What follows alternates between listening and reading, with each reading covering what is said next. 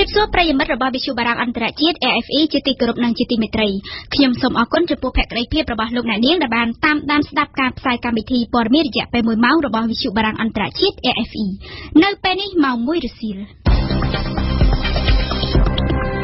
កម្មវិធីព័ត៌មានដោយស៊ូងសុភារីលោកហ៊ុនសែនថាគេបានបកស្រាយខុសអំពីការលើកឡើងរបស់លោកតាក់ទងនឹងបន្លែគីមី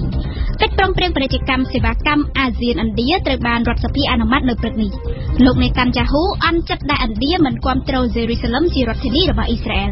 កប៉ាល់ដឹកប្រេងរបស់អ៊ីរ៉ង់បានផ្ទុះឆេះនិងលិចទៅក្នុងសមុទ្រកាលពីថ្ងៃអាទិត្យនៅបរិយាវ៉ាទីកង់សម្ដេចប៉ាបហ្វ្រង់ស៊ួរបានអំពាវនាវឲ្យពិភពលោកចូលចិត្តទុកដាក់ចំពោះជនអន្តោប្រវេសន៍និងជនភៀសខ្លួន RFIលោកនាយករដ្ឋមន្ត្រីហ៊ុនសែននៅថ្ងៃច័ន្ទនេះបានចេញមុខអះអាងថាមានការបកស្រាយខុសជុំវិញការលើកឡើងរបស់លោកតាក់ទងនឹងបន្លែគីមីការបំភ្លឺរបស់ប្រមុខរដ្ឋាភិបាលនាពេលនេះគឺធ្វើឡើងក្រោយពីលោកបាននិយាយពីលើករួចមកហើយអំពីវត្តមានបន្លែគីមីនិងក្រោយពេលមានវត្តមានពីនិងក្រោយពេលមានការរិះគន់ពីសាធារណជនអេងគីមហុងលំអិតព័ត៌មាននេះជាលើកទី3ហើយដែលប្រមុខរដ្ឋាភិបាលលោកនាយករដ្ឋមន្ត្រីហ៊ុនសែននិយាយជាសាធារណៈអំពីបន្លែគីមីតែលើកនេះលោកនាយករដ្ឋមន្ត្រីហ៊ុនសែនបានបកស្រាយថាអ្នកពិទានលោកគឺពួកគេមិនបានយល់អំពីអ្វីដែលលោកបាននិយាយតាក់ទងទៅនឹងបន្លែគីមីបើតាមលោកហ៊ុនសែនអ្វីដែលលោកបានលើកឡើងគឺមានបំណងល្អចង់ឲ្យពលរដ្ឋចេះការពារខ្លួននិងត្រួតពិនិត្យដោយខ្លួនឯងតាមរយៈការពហិការកុំទិញនៅទំនិញដែលប្រើប្រាស់ជាតិគីមីលោកបានសម្ដែងការហួចចិត្តថាគ្រាន់តែពាក្យសម្ដីប៉ុណ្ណឹងសោះនាំឲ្យមានការវាយប្រហារមកលើរូបលោកដែរមិនតបតត្រឡប់ទៅវិញលោកហ៊ុនសែនអះអាងថាលោកនៅតែបន្តក្រើនរំលឹកទៅពលរដ្ឋឲ្យចេះការពារប្រសើរជាងព្យាបាលដែលនៃនេះសម្ដៅឲ្យពលរដ្ឋត្រួតពិនិត្យមុននឹងទិញនៅទំនិញដែលប្រើប្រាស់ជាតិគីមីយកមកប្រើប្រាស់ជាការកត់សម្គាល់ការបកស្រាយរបស់លោកហ៊ុនសែននាពេលនេះធ្វើឡើងក្រោយសាធារណជននាំគ្នារិះគន់ចំពោះអ្វីដែលពួកគេយល់ថានាយករដ្ឋមន្ត្រីស្ដីបន្ទោសពលរដ្ឋខ្លួនឯងរឿងទិញបន្លែគីមីមកបរិភោគទៅវិញផ្អែកតាមមតិលើ Facebook អ្នកខ្លះបានរិះគន់ចំទៅកាន់រដ្ឋាភិបាលនិងខ្លះទៀតបានចោទជាសំណួរត្រឡប់ទៅវិញថាពលរដ្ឋមើលម្ដេចនឹងដឹងថាបន្លែណាមានជាតិគីមីហើយបន្លែណាគ្មានជាតិគីមីនោះបើរដ្ឋាភិបាលមិនចេញមកដោះស្រាយបន្លែគីមីនាំចូលពីប្រទេសជិតខាងកម្ពុជាត្រូវបានគេមើលឃើញថាកំពុងវិលយកទីផ្សារស្រុកខ្មែរយ៉ាងសម្បើមដោយគ្មានការទប់ស្កាត់ឬក៏មានដែរតែហាក់ដូចមិនមានភាពច្បាស់លាស់នេះក៏ដោយសារតែការដាំដុះក្នុងស្រុកផ្គត់ផ្គង់មិនទាន់តម្រូវការឬនិយាយម្យ៉ាងទៀតថាការដាំដុះដែរតែគ្មានទីផ្សារសម្រាប់លក់នៅក្នុងស្រុកគឺបានតែនាំចេញមកដល់ចំណុចនេះអ្នកជំនាញកសិកម្មបានផ្ដល់យោបល់ថាកុំឲ្យមានការចោទគ្នាទៅវិញទៅមកលើរឿងនេះរដ្ឋាភិបាលគួរលើកទឹកចិត្តឲ្យពលរដ្ឋបង្កើនទម្លាប់ដាំដុះជាលក្ខណៈគ្រួសារចំណែកពលរដ្ឋខ្លួនឯងក៏គួរតែត្រឡប់ទៅរកទម្លាប់ពីមុនវិញដែលដាំដុះទៅតាមលទ្ធភាពដែលអាចធ្វើទៅបានដោយជាជៀសវាងការអង្គុយរងចាំរកដំណោះស្រាយតែពីខាងរដ្ឋាភិបាលនៅក្នុងពិធីសម្ពោធដាក់ឲ្យប្រើប្រាស់អាគារព្យាបាលជំងឺមហារីកនិងសម្ភពថ្មីមួយនៅក្នុងមន្ទីរពេទ្យកាល់ម៉ែតនាព្រឹកថ្ងៃច័ន្ទនេះដែរលោកនាយករដ្ឋមន្ត្រីហ៊ុនសែនបានលើកឡើងថាសម្ភារៈបរិក្ខារល្អរួមនឹងថ្នាំពេទ្យល្អៗដែរនោះពិតជាមិនគ្រប់គ្រាន់នោះទេប៉ុន្តែក្រមសីលធម៌វិជ្ជាជីវៈរបស់គ្រូពេទ្យគឺជារឿងមួយដ៏សំខាន់លោកហ៊ុនសែនក៏បានណែនាំផងដែរឲ្យក្រុមគ្រូពេទ្យបំពេញការងារប្រកបដោយការប្រឹងប្រែងជៀសវាងការរិះគន់នានាពីសាធារណជនសូមស្ដាប់ប្រសាសន៍របស់លោកនាយករដ្ឋមន្ត្រីរឿងធំជាងនេះទៅទៀតបើគ្រាន់តែមានសម្ភារៈល្អប៉ុន្តែបើខ្វះក្រមសីលធម៌វិជ្ជាជីវៈគ្រូពេទ្យវាពិតជាមិនអាចនាំមកនៅប្រសិទ្ធភាពណាមួយបានទេការយកចិត្តទុកដាក់ទៅលើជីវិតអ្នកជំងឺទៅលើសុខទុក្ខអ្នកជំងឺគឺជារឿងចាំបាច់រឿងមុនគេគឺនៅកន្លែងនោះសម្ភារៈបរិក្ខារវាត្រូវការហើយថ្នាំពេទ្យវាត្រូវការហើយប៉ុន្តែបើមានតែសម្ភារៈបរិក្ខារមានតែថ្នាំពេទ្យច្បាស់ណាស់គឺហើយបើខ្វះការយកចិត្តទុកដាក់អំពីស្មារតីបំរើអ្នកជំងឺសងគ្រោះអ្នកជំងឺរបស់ដែលមានទោះបីវាទំនើបហើយដែលអាចថាជប់ដោយឥសីក៏វាទៅមិនរួចដែរព្រោះឥសីចេះជប់ហើយមិនព្រមជប់អញ្ចឹងទេខ្ញុំគណៈការណាខ្ញុំក៏នៅតែបន្តអំពាវនាវឲ្យគ្រូពេទ្យរបស់យើងបង្កើននៅស្មារតីទទួលខុសត្រូវនិងលើកកម្ពស់សីលធម៌វិជ្ជាជីវៈរបស់គ្រូពេទ្យរបស់យើងហើយខ្ញុំមិនចង់ឮនៅពាក្យតេះឌៀលថាគ្រូពេទ្យ 90% អាក្រក់ 10% ល្អនោះទេហើយខ្ញុំក៏មិនជឿលើរឿងនេះដែរបើសិនជា 90% អាក្រក់ទៅហើយនោះ តើមនុស្សប្រមាណអ្នកទៅដែលអាចរស់បាននៅឆ្លងកាត់ការព្យាបាលនៅតាមមន្ទីរពេទ្យមួយចាសសូមបញ្ជាក់ថាអាគារព្យាបាលថ្មីដែលមានឈ្មោះថាអាគារដែលចូលសន្តិភាពមានលក្ខណៈពិសេសដោយស្ថាបត្យករជាតិនិងអ្នកជំនាញការអន្តរជាតិធ្វើឲ្យមានការបែងចែកចេញជាពីរផ្នែកដាច់ពីគ្នាដោយរក្សាបាននូវសុវត្ថិភាពខ្ពស់រវាងមជ្ឈមណ្ឌលជាតិជំងឺមហារីកនិងសម្ភពដែលសាងសង់ឡើងអំពីបេតុងអាមេមានកម្ពស់9ជាន់អាគារព្យាបាលជំងឺថ្មីនេះនឹងបំពាក់គ្រឿងបរិក្ខារទំនើបជាពិសេសគឺបំពាក់ម៉ាស៊ីនព្យាបាលជំងឺមហារីកជាលើកដំបូងនៅកម្ពុជាដែលបានវិនិយោគអស់ទឹកប្រាក់សរុបជាង$23 លានក្នុងនោះការសាងសង់និងបំពាក់ឧបករណ៍សម្ភារៈមួយចំនួនគឺជាថវិកាស្វ័យយ័តសន្សំរំលោះរបស់មន្ទីរពេទ្យកាល់ម៉ែតមានទឹកប្រាក់ជាង$17 លាននិងសម្ភារៈសង្ហារឹមមួយចំនួនជាអំណោយរបស់មន្ទីរពេទ្យប្រទេសបារាំងគិតជាប្រាក់គឺមានតម្លៃជាង$3 លានព្រមទាំងជំនួយជាសម្ភារៈបរិក្ខារវិទ្យាសាស្ត្រនិងបណ្ដុះបណ្ដាលគ្រូពេទ្យជំនាញពីទីភ្នាក់ងារថាមពលបរមាណូអន្តរជាតិដែលមានទឹកប្រាក់ចំនួនជាង$2 លាន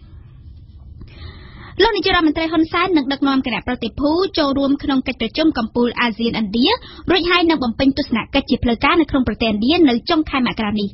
បើតាមការលើកឡើងរបស់លោកក្នុងពេលជួបសំណេះសំណាលជាមួយនឹងអ្នករត់ម៉ូតូដប់ម៉ូតូកង់3ប្រមាណជាង4000នាក់កាលពីម្សិលមិញ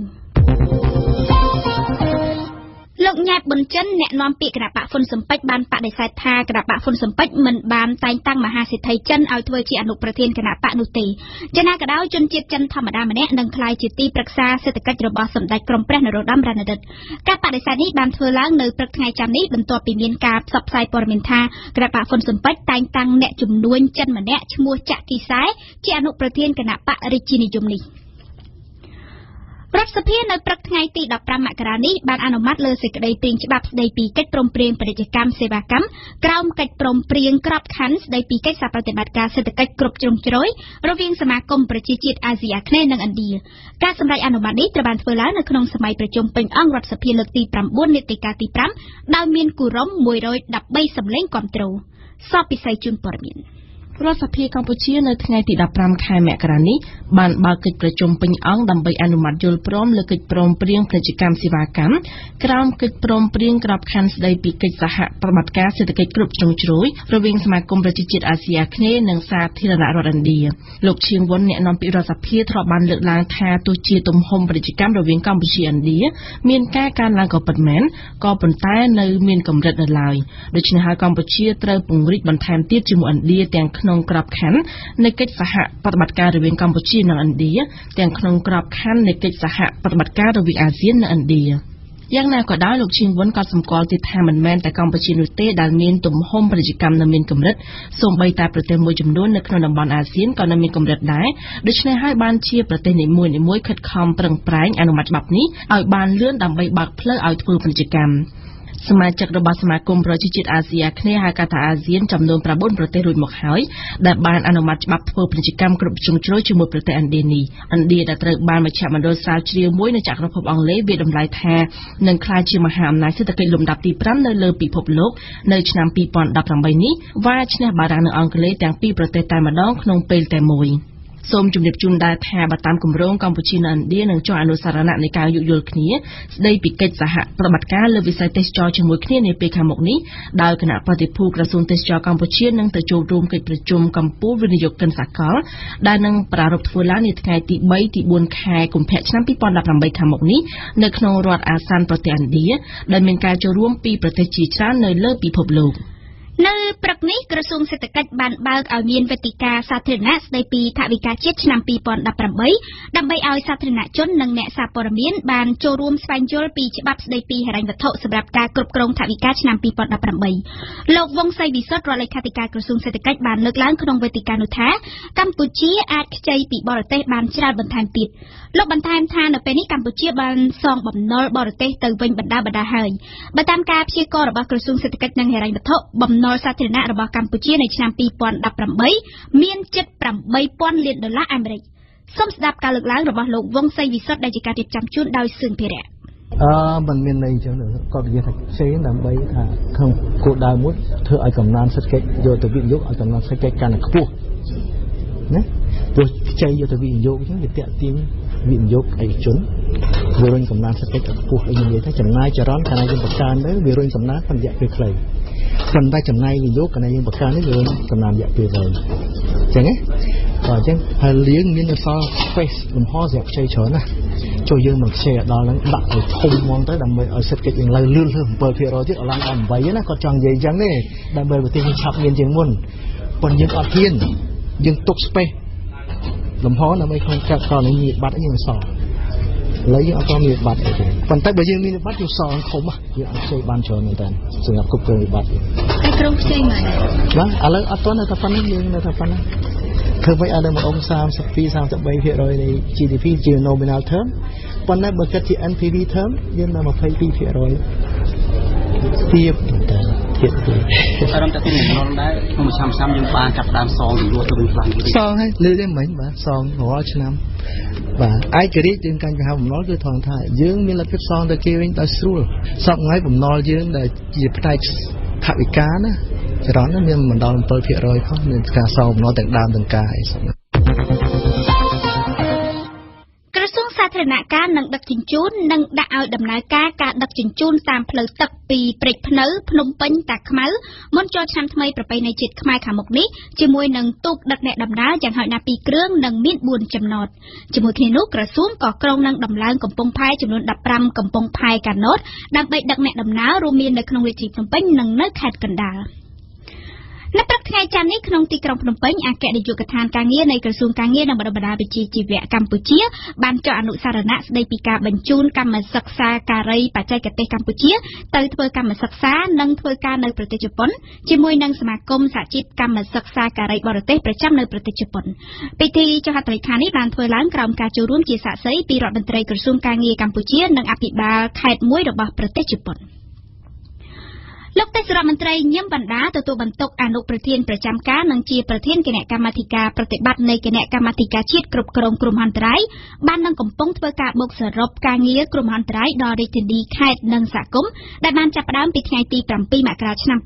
2018រហូតដល់ពេលបោះឆ្នោតសកលតំណាងរាស្ត្រនៅថ្ងៃទី29កក្កដាឆ្នាំ2018នេះបញ្ជាក់តាមលិខិតរបស់ទីស្តីការគណៈរដ្ឋមន្ត្រីដែលបានផ្ញើជូនលោកញឹមបណ្ដាកាលពីសប្តាហ៍មុននិងដែលទើបត្រូវបានបង្ហាញឲ្យដឹងនៅថ្ងៃច័ន្ទនេះក្រសួងធនធានទឹកនិងអូតូនិយមបានចេញសេចក្តីជូនដំណឹងពីអាកាសធាតុនៅថ្ងៃទី15មករានេះថានៅតំបន់ជាប់ព្រំដែនប្រទេសកម្ពុជាសីតុណ្ហភាពអបបរមាមានរង្វង់ប្រមាណពី13ដល់18អង្សា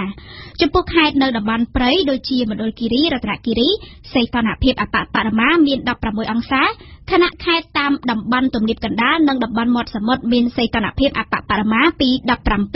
22អង្សានេះគឺជាការធ្លាក់ចុះនៃសីតុណ្ហភាពត្រជាក់លើកទី3ហើយក្នុងប្រទេសកម្ពុជាគិតចាប់ពីចុងខែធ្នូឆ្នាំ2017មក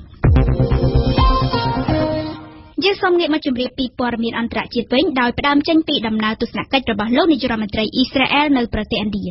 នាយករដ្ឋមន្ត្រីអ៊ីស្រាអែលលោក Benjamin Netanyahu បាននិយាយថាលោកមានការសោកស្ដាយដែលឥណ្ឌាបានបដិសេធក្នុងការទទួលស្គាល់យេរូសាឡឹមជារដ្ឋធានីរបស់ប្រទេសអ៊ីស្រាអែលប៉ុន្តែលោកក៏បានបន្តថានេះក៏មិនមែនជាបញ្ហាអ្វីដែលធ្វើឲ្យលោកខូចអារម្មណ៍របស់លោកនៅក្នុងដំណើរទស្សនកិច្ចនៅប្រទេសមហាយៈអាស៊ីនេះដែរក្នុងនោះលោកក៏ថែមទាំងបានបញ្ជាក់ប្រាប់ប្រព័ន្ធផ្សព្វផ្សាយនៅថ្ងៃច័ន្ទនេះទៀតថាសមាភិកីលោក Narendra Modi គឺជាសមមិត្តដែលមានទំនាក់ទំនងយ៉ាងពិសេសជាមួយអ៊ីស្រាអែលគូជម្រាបជូនថាលោក Netanyahu បានទៅដល់ប្រទេសឥណ្ឌាកាលពីថ្ងៃអាទិត្យដើម្បីផ្ដើមដំណើរទស្សនកិច្ចពីថ្ងៃទី14ដល់ថ្ងៃទី19ខែមករាក្នុងគោលដៅផ្ដោតសំខាន់ទៅលើទំនាក់ទំនងក្នុងវិស័យទឹកកសិកម្មធម្មពលវប្បធម៌និងការការពារជាតិក្នុងដំណើរទស្សនកិច្ចនេះផងដែរលោក Netanyahu ក៏បានបដិញ្ញាថាលោកនឹងវេកមុខឃាតករដែលសម្លាប់ប្តីប្រពន្ធជនជាតិជីវិសមួយគូកាលពីឆ្នាំ2008នៅក្នុងទីក្រុងមុំបៃដែលកាលនោះពួកគេបានមកកំសាន្តក្នុងប្រទេសឥណ្ឌារយៈពេល6ថ្ងៃ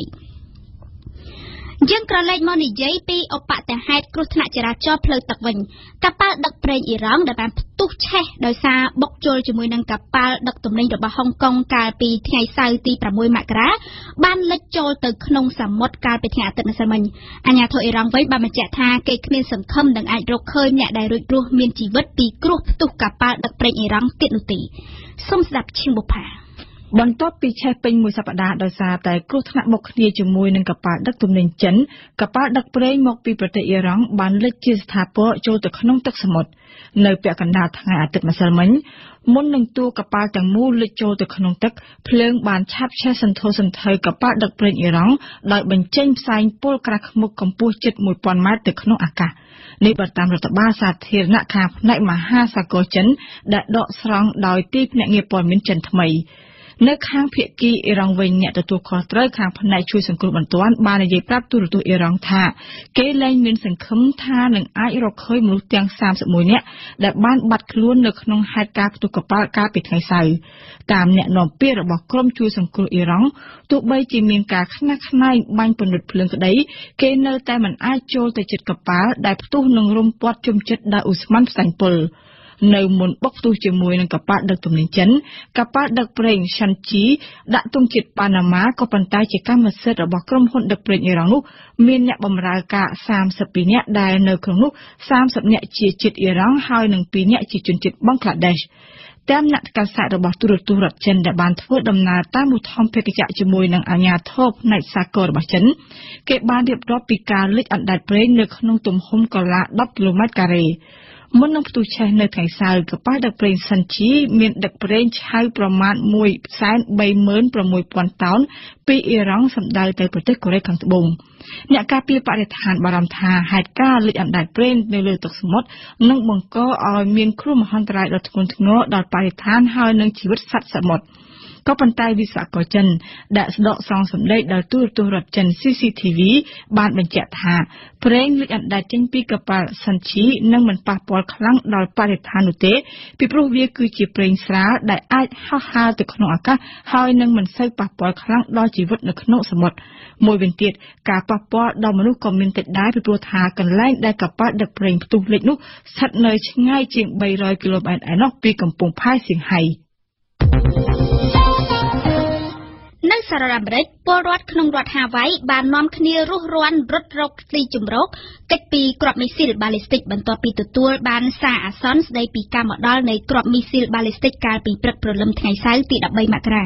ភ្លាមនោះរដ្ឋអំណាចរដ្ឋហាវ៉ៃក៏បានបញ្ជាក់ថាសារអាសន្ននោះមិនពិតនោះទេតែយ៉ាងណាក៏ដោយភាពស្លន់ស្លោគឺហើយនឹងចលាចលគឺបានកើតមានរួចទៅហើយពិសេសក្នុងពេលដែលពលរដ្ឋនៅរដ្ឋហាវ៉ៃបានដឹងថាពួកគេគឺជាផ្ទាំងសៀតនៃការវាយប្រហារគ្រាប់មីស៊ីលបាឡីស្ទិកពីកូរ៉េខាងជើងភាពភ័យស្លន់ស្លោនិងចលាចលដែលបានបង្ខំឲ្យអភិបាលរដ្ឋហាវ៉ៃលោកដាវីតអ៊ីហ្គេចេញមកពន្យល់ពីមូលហេតុនៃការបញ្ជូនសារអាសន្នមិនពិតនោះសូមស្ដាប់ប្រសាសន៍របស់លោកដាវីតអ៊ីហ្គេដែលប្រែសម្រួលដោយគុយគុនធីរ៉ាEarly this morning, an error was made and a false alarm was sent to cell phones and to TV. នៅព្រលឹមស្រាងព្រឹកមិញកំហុសឆ្គងមួយបានកើតមានឡើងហើយសារមិនពិតមួយត្រូវបានផ្សព្វផ្សាយនៅលើទូរស័ព្ទដៃនៅលើកញ្ចក់ទូរទស្សន៍និងនៅតាមវិទ្យុយើងបានពិនិត្យផ្ទៀងផ្ទាត់លើព័ត៌មាននោះភ្លាមហើយបន្ទាប់ពីយើងបានដឹងថាជាកំហុសឆ្គងយើងក៏បានចាត់វិធានការភ្លាមដើម្បីជូនដំណឹងប្រាប់ពលរដ្ឋថាជាសារអាសន្នមិនពិតទេរឿងរ៉ាវមួយនេះមិនគួរនឹងកើតមានឡើយហើយយើងក៏កំពុងស្វែងរកមូលហេតុពិតនៃព្រឹត្តិការណ៍នោះអ្វីដែលយើងអាចនិយាយបានពេលនេះគឺថាកំហុសឆ្គងនោះបានកើតមានឡើងក្នុងពេលដែលមានការបដូរក្រុមការងារវេនទី2ដែលចូលផ្លាស់ក្រុមការងារវេនទី1បានធ្វើការផ្ទៀងផ្ទាត់មើលថាតើប្រព័ន្ធប្រកាសអាសន្នមានដំណើរការល្អឬអត់ហើយនៅពេលនោះបុគ្គលម្នាក់បានចុចប៊ូតុងច្រឡំក្នុងករណីដែលមានការវាយប្រហារគ្រាប់មីស៊ីលបាឡីស្ទិករយៈពេលនៃការបញ្ចេញប្រតិកម្មគឺខ្លីណាស់អញ្ចឹងហើយបានជាយើងបង្កើតឲ្យមានប្រព័ន្ធប្រកាសអាសន្នមួយដែលអនុញ្ញាតជូនព័ត៌មានដល់ពលរដ្ឋឲ្យបានឆាប់រហ័សបំផុតច្បាស់ណាស់គឺមានបញ្ហានៅក្នុងនីតិវិធីខ្លួនខ្ញុំផ្ទាល់ក៏ត្រូវបានដាស់ពីដំណេកដោយសារតែសារអាសន្នមិនពិតនោះដូចជាពលរដ្ឋក្នុងរដ្ឋហាវ៉ៃដែរវាពិតជារឿងអកុសលនិងគួរឲ្យសោកស្ដាយខ្លាំងណាស់យើងនឹងពិនិត្យមើលថាតើនឹងត្រូវកែលម្អនីតិវិធីរបៀបណាដើម្បីជៀសវាងកុំឲ្យបញ្ហាមួយនេះកើតមានជាថ្មីម្ដងទៀត We will be looking at how we can improve the procedure so it doesn't happen again នៅក្នុងប្រទេសហ្វីលីពីនមនុស្សជាង 12,000 នាក់ត្រូវបានជម្លៀសចេញពីលំនៅឋានបន្ទាប់ពីអ្នកជំនាញពិនិត្យភ្នំភ្លើងបានពិនិត្យឃើញថាភ្នំភ្លើងមួយកន្លែងដែលស្ថិតនៅចម្ងាយប្រមាណ 330 គីឡូម៉ែត្រភាគខាងត្បូងទីក្រុងម៉ានីលនឹងអាចផ្ទុះឡើងក្នុងរយៈពេលតែប៉ុន្មានម៉ោងទៀតនៅថ្ងៃច័ន្ទនេះតាមអ្នកជំនាញភ្នំភ្លើងឈ្មោះម៉ាយ៉ននោះបានចេញសញ្ញាអាសន្នតាមរយៈបាតុភូតរញ្ជួយដីរួមជាមួយនឹងកំទេចថ្មភ្លើងដែលខ្ទាតចេញពីកំពូលភ្នំតើតើទៅនឹងគ្រោះមហន្តរាយធម្មជាតិដែរទីភ្នាក់ងារការពារពលរដ្ឋអាមេរិកខាងត្បូងបាននិយាយនៅថ្ងៃអាទិត្យថាគ្រោះរញ្ជួយដីកម្រិត 7 កណ្ដកសញ្ញា 3 រិចទ័រនាភាគខាងត្បូងប្រទេសប៉េរូបានបណ្ដាលឲ្យមានមនុស្សស្លាប់យ៉ាងហោចណាស់ 2 នាក់និង 65 នាក់ផ្សេងទៀតរងរបួសកាលពីថ្ងៃអាទិត្យអាជ្ញាធរបានបន្តថាផ្ទះរបស់ប្រជាជនជាច្រើនត្រូវបានដួលរលំបាក់សង្កត់លើគ្នាដោយសារតែការរញ្ជួយដែលកើតចេញពីសមុទ្រប៉ាស៊ីហ្វិកនិងដែលមានចម្ងាយតែ 31 គីឡូម៉ែត្រពីតំបន់ទទួលរងគ្រោះនោះនៅក្នុងឱកាសទិវាជនអន្តោប្រវេសន៍និងជនភៀសខ្លួនអន្តរជាតិលើកទី 104 កាលពីថ្ងៃទី 14 មករាម្សិលមិញប្រមុខសង្ឃកាតូលិកសម្ដេចប៉ាប់ហ្វ្រង់ស៊ួរបានអំពាវនាវដល់ពិភពលោកឲ្យនាំគ្នាយកចិត្តទុកដាក់ចំពោះជនអន្តោប្រវេសន៍និងជនភៀសខ្លួនការអំពាវនាវនេះបានធ្វើឡើងនៅក្នុងពិធីសូត្រធម៌មួយនៅបូរីវ៉ាទីកង់ស្ថិតនៅក្នុងប្រទេសអ៊ីតាលីដោយព្រះអង្គបានរំលឹកជាថ្មីថាការបដិសេធមិនទទួលយកអ្នកដទៃគឺជាអំពើបាបសូមស្ដាប់គុយគុនធីរ៉ាជាថ្មីម្ដងទៀតជនអន្តោប្រវេសន៍និងជនភៀសខ្លួនជាប្រធានបទស្នូលដែលប្រមុខសង្ឃកាតូលិកសម្ដេចប៉ាប់ហ្វ្រង់ស៊ួរបានរំលឹកនៅក្នុងទិវាជនអន្តោប្រវេសន៍និងជនភៀសខ្លួនអន្តរជាតិលើកទី 104 សម្ដេចប៉ាប់បានបញ្ជាក់ច្បាស់ថាក្តីបារម្ភនិងភាពមន្ទិលសង្ស័យមិនមែនជាអំពើបាបទេតែការយកភាពភ័យខ្លាចធ្វើរបាំងមិនជួយអ្នកដទៃគឺជាអំពើបាបព្រះអង្គបានពន្យល់ថាវាមិនមែនងាយស្រួលទេក្នុងការដាក់ខ្លួនទៅក្នុងវប្បធម៌របស់អ្នកដទៃហើយវាក៏លំបាកដែរក្នុងការធ្វើខ្លួនឲ្យដូចនរណាម្នាក់ដែលខុសពីយើងមានព្រះជន្ម81ព្រះវស្សា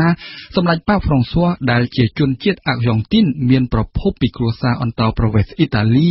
បានអះអាងថាជាញយដងយើងតែងបដិសេធមិនជួបអ្នកដទៃនិងតែងតែបិទទ្វារផ្ទះដើម្បីការពារខ្លួននៅក្នុងឃ្លាឃ្លោងទាំងអស់នេះសម្ដេចប៉ាប់ហ្វ្រង់ស៊ួរចង់សម្ដៅលើប្រទេសមួយចំនួនដែលបន្តបដិសេធមិនទទួលយកជនអន្តោប្រវេសន៍ឬមួយក៏ទទួលយកដែរតែមានការសម្រិតសម្រាំងសូមជម្រាបជូនថាតាំងពីក្លាយជាប្រមុខសង្ឃកាតូលិកក្នុងខែមីនាឆ្នាំ 2013 មកសម្ដេចប៉ាប់ហ្វ្រង់ស៊ួរបានបន្តយកចិត្តទុកដាក់ចំពោះជនអន្តោប្រវេសន៍និងជនភៀសខ្លួនដែលបានរត់តាមសមុទ្រពីប្រទេសកំណើតមកកាន់ទ្វីបអឺរ៉ុបប៉ុន្មានខែក្រោយទទួលតំណែងជាប្រមុខសង្ឃកាតូលិកសម្ដេចប៉ាប់បានយាងទៅកាន់កោះឡុំពឺឌូសាក្នុងប្រទេសអ៊ីតាលីដែលជាច្រកចូលសំខាន់របស់ជនអន្តោប្រវេសន៍ក្នុងខែមេសាឆ្នាំ 2016 សម្ដេចប៉ាប់បានយាងត្រឡប់ពីទស្សនកិច្ចនៅប្រទេសការ៉េចដោយនាំមកជាមួយនៅគ្រួសារជនជាតិសេរីចំនួន 3 គ្រួសារអ្នកកាន់សាសនាអ៊ីស្លាមនៅថ្ងៃច័ន្ទនេះសម្ដេចប៉ាប់ផ្ដើមទស្សនកិច្ចចំនួន 8 ថ្ងៃនៅក្នុងទ្វីបកំណើតរបស់ព្រះអង្គដោយផ្ដើមដំបូងនៅក្នុងប្រទេសប៉េរូនិងស៊ីលីគឺជាដំណើរទស្សនកិច្ចលើកទី 22 របស់ព្រះអង្គនៅបរទេស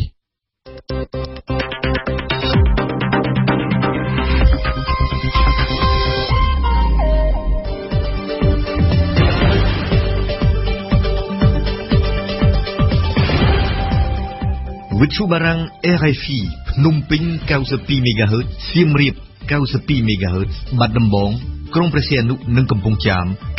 94.5 MHz លោកអ្នកស្ដាប់ជាទីមេត្រីជាបន្តទៀតនេះលោកអ្នកនេះនៅបានស្ដាប់នៅនេតិព្រឹត្តិការណ៍កម្ពុជាប្រចាំថ្ងៃដែលអេងគីមហុងលើកឡើងពីថាការបង្កើតចលនាសង្គ្រោះជាតិចំណេញឬខាតសម្រាប់សង្គ្រោះជាតិខ្លួនឯងបន្ទាប់មកគឺជានេតិទស្សនៈព្រឹត្តិការណ៍ពិភពលោកដែលបូលីនដាវីតនិយាយអំពីចិនបដិសេធចំពោះព័ត៌មានអំពីការកាត់បន្ថយទិញបំណុលសហរដ្ឋអាមេរិកបន្តមកទៀតគឺជានីតិទស្សនៈសារព័ត៌មានរៀបចំជូនដោយអេងគីមហុងនិងចុងបញ្ចប់គឺជានីតិភូមិសាស្ត្រនយោបាយដែលហ្សងហ្វុងសូតាននិយាយអំពីកម្ពុជានិងពួកកំពូលមហាអំណាចព្រឹត្តិការណ៍កម្ពុជាប្រចាំថ្ងៃអតីតអ្នកនយោបាយគណៈបកសង្គ្រោះជាតិប្រមាណជា 9 រូបកំពុងរស់នៅក្រៅប្រទេសបានបង្ហាញយុទ្ធនាការថ្មីមួយទៀតក្រោមឈ្មោះថាចលនាសង្គ្រោះជាតិដើម្បីទាមទារឲ្យដោះលែងលោកកឹមសុខានិងអ្នកទោសរបស់អតីតគណៈបកប្រឆាំងផ្សេងទៀតចុងក្រោយគឺចង់បានគណៈបកសង្គ្រោះជាតិត្រឡប់មកវិញជុំវិញបរិបទថ្មីនេះមានការចោទសួរជាសំណួរថាការបង្កើតចលនាសង្គ្រោះជាតិនេះចំណេញឬក៏ខាតសម្រាប់សង្គ្រោះជាតិខ្លួនឯងសូមស្ដាប់សេចក្តីរាយការណ៍របស់អេងគីមហុងអត់ចាំបាច់បង្កើតចលនាថ្មីនេះទេបាទរចនាសម្ព័ន្ធថាបានមានស្រាប់នឹងប្រើប្រាស់នេះតែដើម្បី ធ្វើថាតស៊ូមតិហ្នឹងបាទតស៊ូមតិយ៉ាងម៉េចលោកឡៅម៉ុងហៃអ្នកវិភាគនយោបាយនិងជាអ្នកតាមដានការវិវត្តសង្គមចេញមុខឬក៏លក្ខខណ្ឌអាចធ្វើបានជាពលរដ្ឋមិនមែនជាសមាជិកបកក៏បានអានេះមានន័យថាគេទទួលស្គាល់ថាឥឡូវគណៈបកនេះរលាយហើយគឺអីយ៉ាងកើតហើយឡើយទៅប្រកាសចលនាទៅវិញពីគណៈបកទៅចលនាអានេះគឺការប្រែប្រួលដែលយើងមានតែការចងក្រងគ្នាជាស្ថាប័នមួយបាទហើយ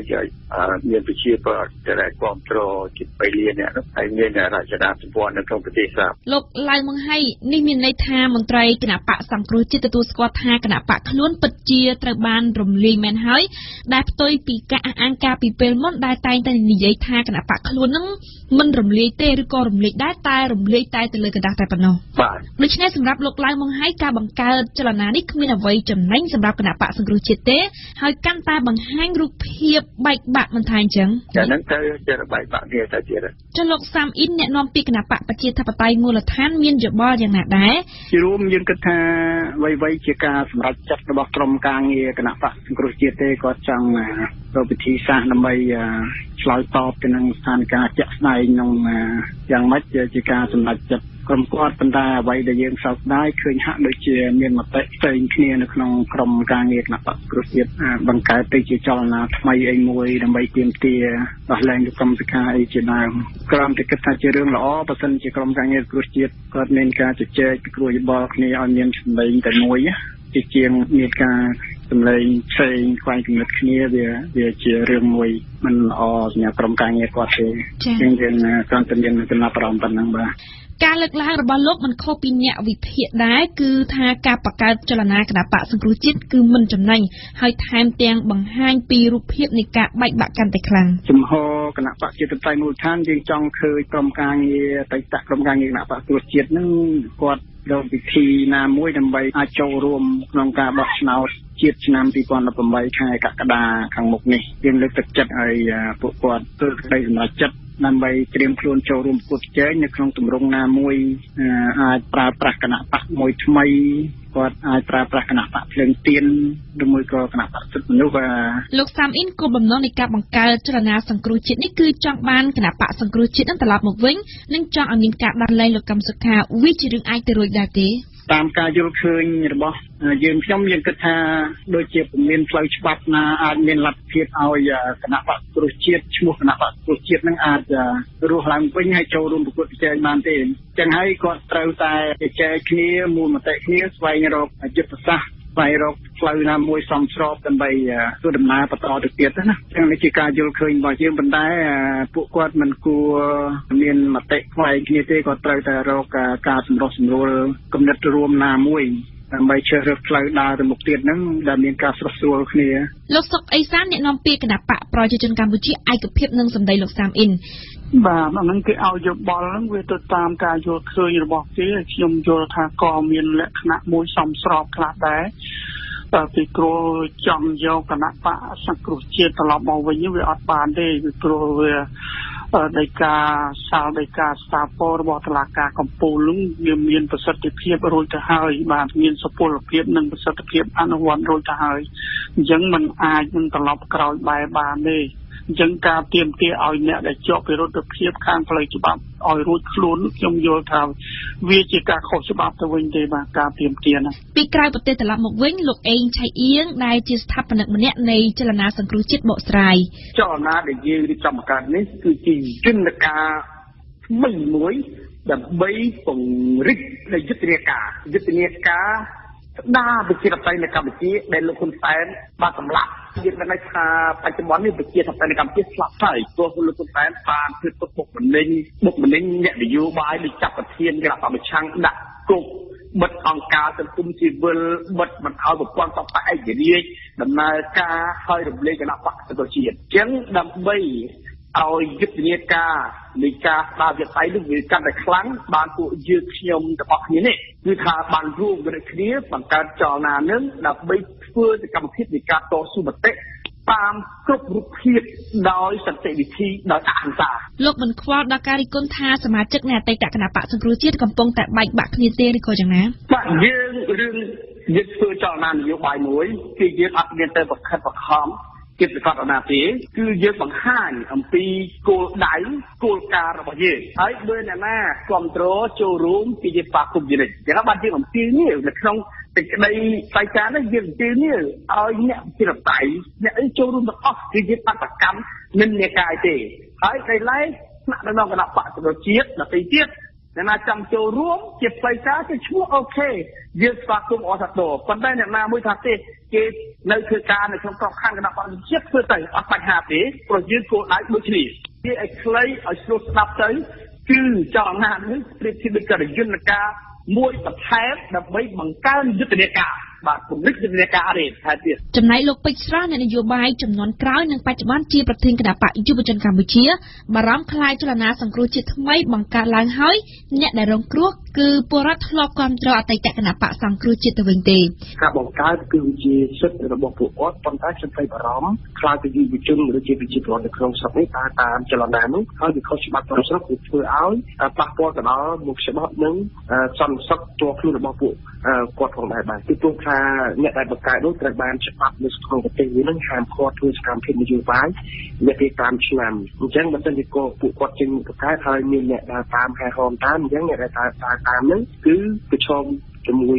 មុខច្បាប់នៅប្រទេសកម្ពុជាផងដែរដូច្នេះខ្ញុំបារម្ភនៅសវត្ថិភាពរបស់អ្នកដើរតាមរបស់ចលនាថ្មីដែលកើតឡើងដោយអតីតអ្នកទាំងអស់ដែលបាក់ចូលរួមជាតិនេះតែម្ដងបាទដូច្នេះលោកពេជ្រស្រស់យល់ឃើញដោយអ្នកវិភាគនិងអ្នកនយោបាយអាចទៀតដែរថា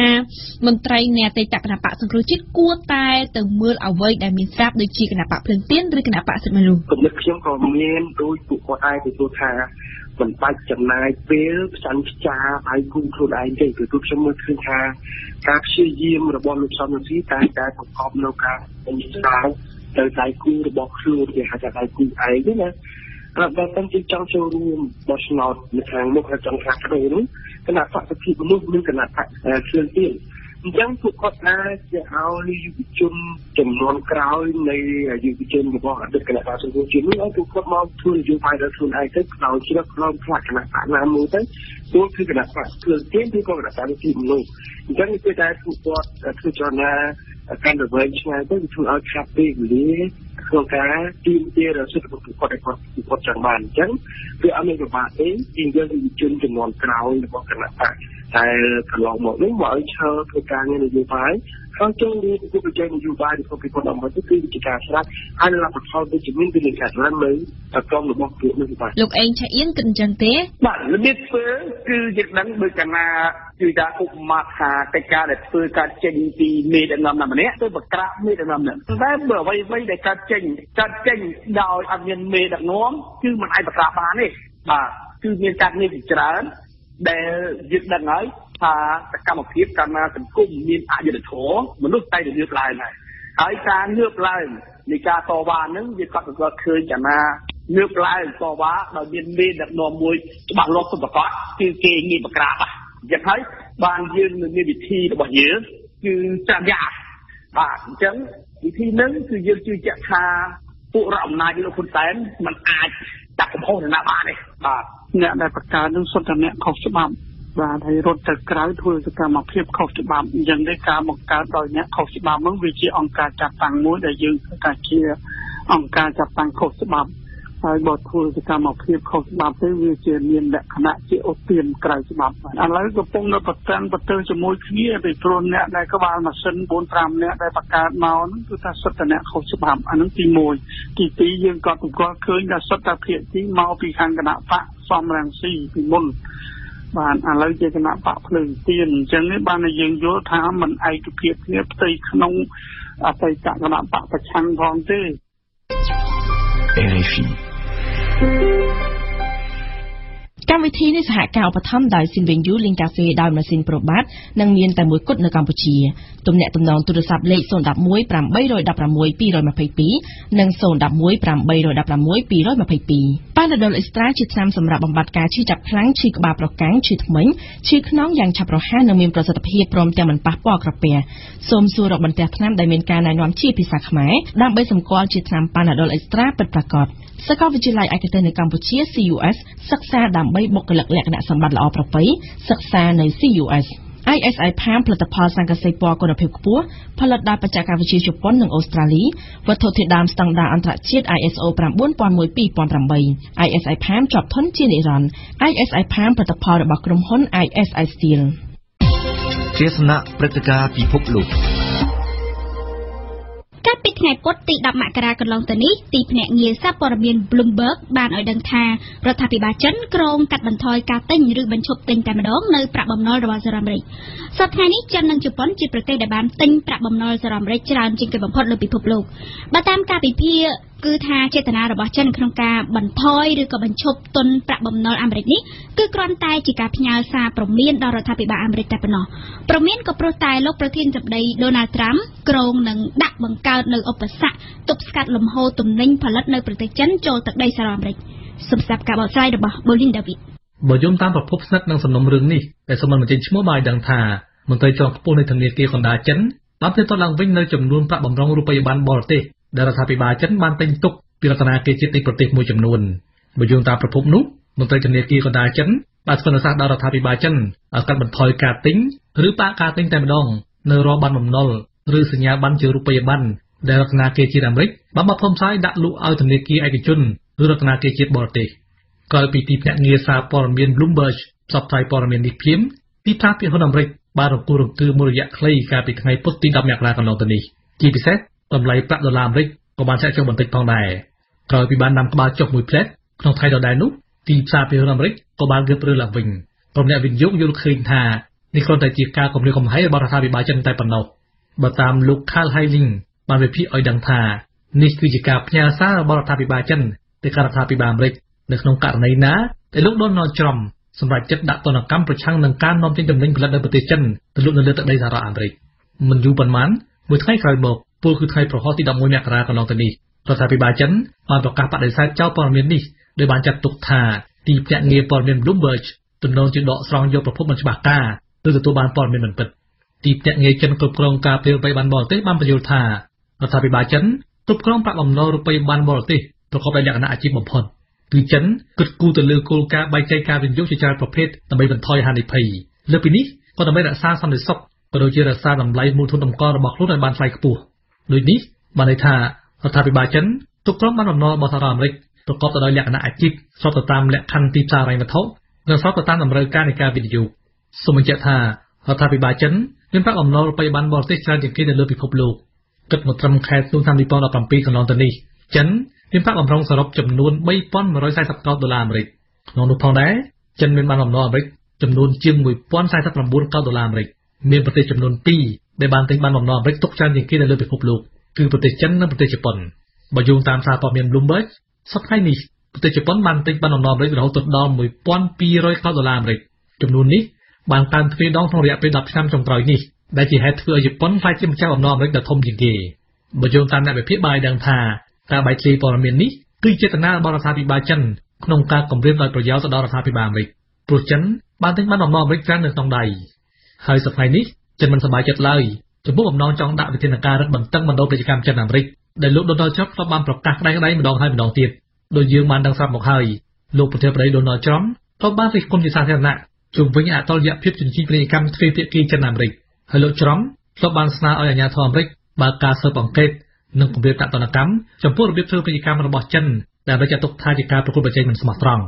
គួររំលឹកផងដែរថាព័ត៌មានរបស់ទីភ្នាក់ងារ Bloomberg ជុំវិញប្រាក់បំណុលអាមេរិកនេះគឺខុសជូនពេលដែលសភាកុងក្រែអាមេរិកទើបតែបានអនុម័តច្បាប់ស្តីពីកំណែទម្រង់ពន្ធរបស់លោក Donald Trump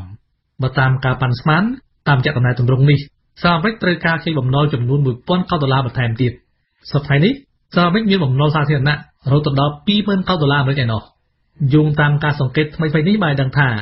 ាម្ចាស់បំណុលអន្តរជាតិដែលសហរដ្ឋអាមេរិកខ្ចីប្រាក់បានចាប់ផ្ដើមលក់កាតព្វកិច្ចបំណុលអាមេរិកជាបណ្ដាហើយមានជាអាចដូចជាធនាគារកណ្ដាលចិននិងជប៉ុនបានសម្រេចចិត្តលក់បានបំណុលអាមេរិកបន្តទៅឲ្យធនាគារឯកជនមែនទែនទៅបាតុភូតនេះបានកើតឡើងចាប់តាំងពីខែវិច្ឆិកាឆ្នាំ2017កន្លងទៅនេះពាក្យគម្រាមកំហែងរបស់លោកប្រធានាធិបតី Donald Trump បានធ្វើឲ្យម្ចាស់បំណុលភ័យខ្លាចកន្លងមកក្នុងពេលឃោសនាផ្សាយរកសម្លេងឆ្នោតលោក Trump បាននិយាយថាប្រសិនបើអ្នកជំពាក់លុយធនាគារ$100នោះអ្នកនឹងមានបញ្ហាជាមួយធនាគារផ្ទុយទៅវិញប្រសិនបើអ្នកជំពាក់លុយធនាគារ$100លានអ្នកដែលមានបញ្ហាធំជាងគេគឺធនាគារនោះទេហើយលោក Trump ក៏បានប្រឡយពាក្យថាគាត់នឹងយកគោលការណ៍នេះ តែអនុវត្តជាមួយនឹងប្រទេសចិននិងជប៉ុនដែលជាម្ចាស់បំណុលអាមេរិកដ៏ធំជាងគេស្ដាប់វិទ្យុបារាំង RFI ពិភពលោកស្ថិតនៅក្នុងដៃរបស់លោកអ្នក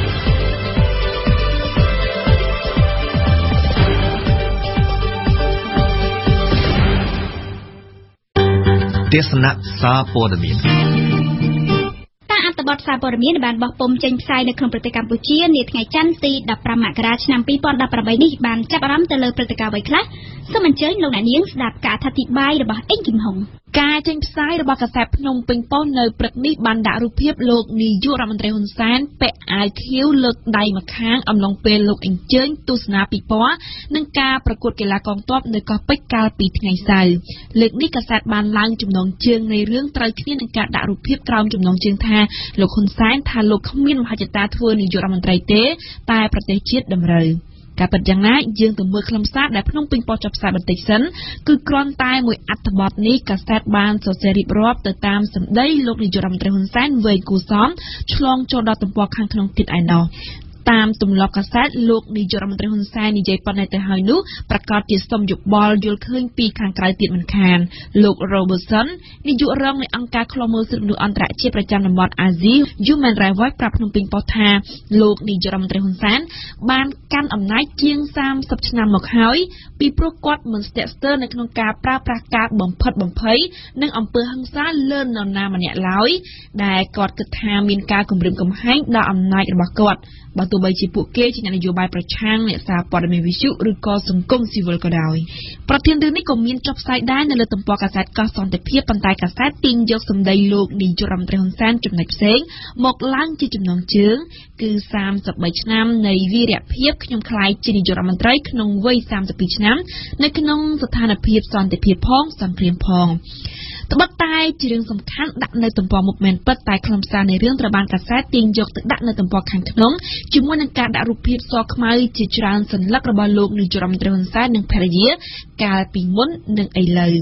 ចំណែកមើលទៅលើខ្លឹមសារវិញគ្មានអ្វីក្រៅតែពីការសរសេរទៅតាមការលើកឡើងរបស់លោកហ៊ុនសែននិងរំលឹកពីស្នាដៃជាច្រើនដែលកោះសន្តិភាពចាត់ទុកថាលោកនាយករដ្ឋមន្ត្រីហ៊ុនសែនជាអ្នកសម្រេចបាន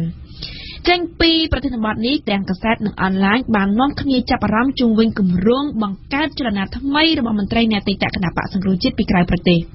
ពីជំហៀងនៃទំព័រមុខត្រឡប់មកវិញកាសែតភ្នំពេញប៉ុស្តិ៍បានឡើងចំណងជើងដោយត្រង់តែម្ដងថាការបង្កើតចលនាសង្គ្រោះជាតិអាចធ្វើឲ្យមានការបែកបាក់ផ្ទៃក្នុងបើពិនិត្យមើលខ្លឹមសារនៃអត្ថបទនេះមានការសរសេរបញ្ចូលមតិចម្រុះលោកហ៊ីងសុកសានអតីតអគ្គលេខាធិការគណៈបកសិទ្ធិមនុស្សបានហៅចលនាថ្មីនេះជារឿងអស់សំណើចហើយខ្ញុំមិនចាប់អារម្មណ៍ចំពោះចលនានេះទេនេះបើតាមអ្វីដែលលោកហ៊ីងសុកសាននិយាយជាមួយនឹងកាសែតភ្នំពេញប៉ុស្តិ៍ចំណែកលោកយ៉ែមបញ្ញរិទ្ធអតីតតំណាងរាជគណៈបកសង្គ្រោះជាតិមកពីគណៈបកសិទ្ធិមនុស្សបារម្ភខ្លាចលោកកម្មសុខាននិងមន្ត្រីគណៈបកសង្គ្រោះជាតិដទៃទៀតដែលកំពុងនៅក្នុងប្រទេសកម្ពុជានៅឡើយនោះអាចនឹងទទួលរងការដាក់ទណ្ឌកម្មចំពោះសកម្មភាពនៃចលនានេះជុំវិញប្រធានរឿងនៃការបង្កើតចលនាថ្មីនេះគ្មានតម្លៃស្មើនឹងរឿងសន្តិសុខសង្គមរបស់កាសែតកោះសន្តិភាពផងទេព្រោះរឿងសន្តិសុខសង្គមនេះត្រូវបានកាសែតកោះសន្តិភាពដាក់នៅពីជំហៀងទំព័រមុខហើយបានដាក់រូបភាពទៀតផងក្រោមចំណងជើងបែបស្រែកបន្ទរថាល្បែងស្នេហ៍ត្រីកោណប្រពន្ធដើមត្រូវមួយដុំថ្មបែកក្បាល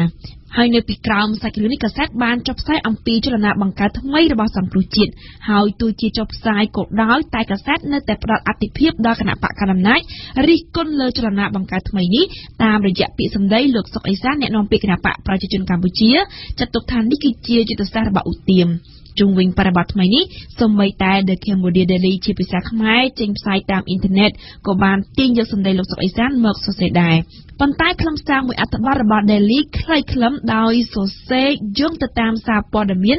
ដែលស្និទ្ធនឹងរដ្ឋាភិបាលដែលទំនងជាសំដៅដល់សារព័ត៌មាន Fresh News មកទៅ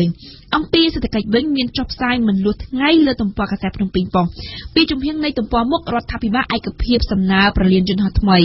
កាសែតរាយការណ៍ថារដ្ឋាភិបាលយល់ព្រមលើគម្រោងស្នើសុំវិនិយោគរបស់ក្រុមហ៊ុនក្នុងស្រុកមួយដោយអនុញ្ញាតឲ្យសាងសង់អាកាសយានដ្ឋានអន្តរជាតិថ្មីមួយនៅស្រុកកណ្ដាលស្ទឹងខេត្តកណ្ដាលប្រធានរឿងនេះគ្មានឡើយនៅលើទំព័រកាសែតកោះសន្តិភាពហើយប្រធានរឿងដែលមានចុះផ្សាយលើទំព័រកាសែតកោះសន្តិភាពក៏គ្មានចុះផ្សាយនៅលើទំព័រកាសែតភ្នំពេញប៉ុស្តិ៍ដែរកោះសន្តិភាពព្រឹកនេះបានបន្តចុះផ្សាយតាក់ទងទៅនឹងយុទ្ធនាការបង្ក្រាបគ្រឿងញៀនអ្នកទោសការឡើងទ្វេដងប្រឈមនឹងកង្វះខាតអគារនិងអនុរិយពន្ធនាគារ បញ្ចប់ការអានកាសែតត្រឹមសារព័ត៌មានភ្នំពេញប៉ុស្តិ៍គឺរដ្ឋាភិបាលបង្កើតគណៈកម្មាធិការតាមដាន NGO អន្តរជាតិយើងងាកមកមើលការចុះផ្សាយតាមអនឡាញម្ដងរយៈពេល23ម៉ោងនៃការចុះផ្សាយគឺត្រឹមព្រឹកនេះ The Cambodia លើអ៊ីនធឺណិតបន្តចុះផ្សាយអំពីការបដិញ្ញាចិត្តរបស់កូនប្រុសលោកនាយរដ្ឋមន្ត្រីហ៊ុនសែនគឺលោកហ៊ុនម៉ាណែតប្រកាសថាកងទ័ពរបស់លោកបដិញ្ញាមិនឲ្យមានបដិវត្តពណ៌ផ្ទុះឡើងនៅកម្ពុជាជាដាច់ខាតចំណែក Fresh News វិញគិតត្រឹមព្រឹកនេះបានចុះផ្សាយអំពីដំណើរចេញក្រៅរបស់លោកនាយរដ្ឋមន្ត្រីហ៊ុនសែនទៅតាមទម្លាប់រីឯគេហទំព័រថ្មីវិញមើលឃើញត្រឹមព្រឹកនេះបានបន្តចុះផ្សាយព័ត៌មានដែលបន្សល់ទុកពីយប់តែប៉ុណ្ណោះប្រិយមិត្តជាទីគោរពនិងជាទីមេត្រីការផ្សាយកម្មវិធីព័ត៌មានរយៈពេល1ម៉ោងរបស់វិទ្យុបារាំងអន្តរជាតិ RFI សម្រាប់រសៀលនេះបានឈានដល់ទីបញ្ចប់ហើយប៉ុន្តែចាប់ពីវេលាម៉ោង 2:30 នាទីរសៀលនេះតទៅលោកអ្នកនាងក៏នឹងអាចស្ដាប់បន្តនៅកម្មវិធីព័ត៌មានខ្លីរយៈពេល1ម៉ោងម្ដងផងដែរជាខ្ញុំសូមថ្លែងអរគុណចំពោះភក្ដីភាពនៃការតាមដានស្ដាប់របស់លោកស្រីនាងកញ្ញាហើយខ្ញុំក៏សូមអរគុណដល់ Rosa ដែលបានជួយសម្របសម្រួលផ្នែកបច្ចេកទេសនាងគណៈពេលនេះនាងខ្ញុំស៊ុងសុភារីរួមនឹងសហការីទាំងអស់សូមអរគុណនិងសូមជម្រាបលា